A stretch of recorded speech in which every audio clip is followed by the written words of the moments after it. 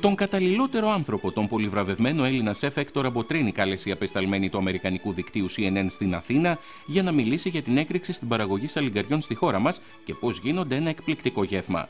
Και δια του λόγου του αληθές, ο διακεκριμένος σεφ της προσέφερε και ένα γευστικό πιάτο.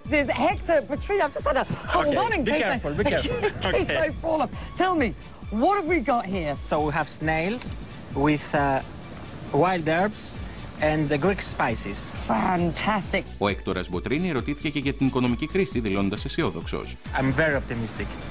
After 2 years, it's the first time we see the light on the tunnel. Πάντως η Αμερικανίδα δημοσιογράφος και γνωστή παρουσιάστρια του CNN θα έχει να λέει για το λαχταριστό πιάτο, αφού δεν έλεγε να σταματήσει να τρώει, δίνοντας παράλληλα την ανταπόκρισή της από την Αθήνα.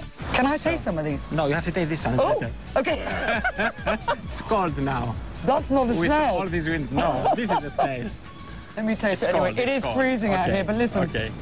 I won't think badly of you. It's good price to come to this place in Greece now.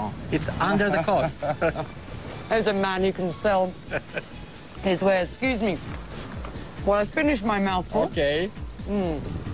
That is absolutely delicious, even though it is quite cold out here.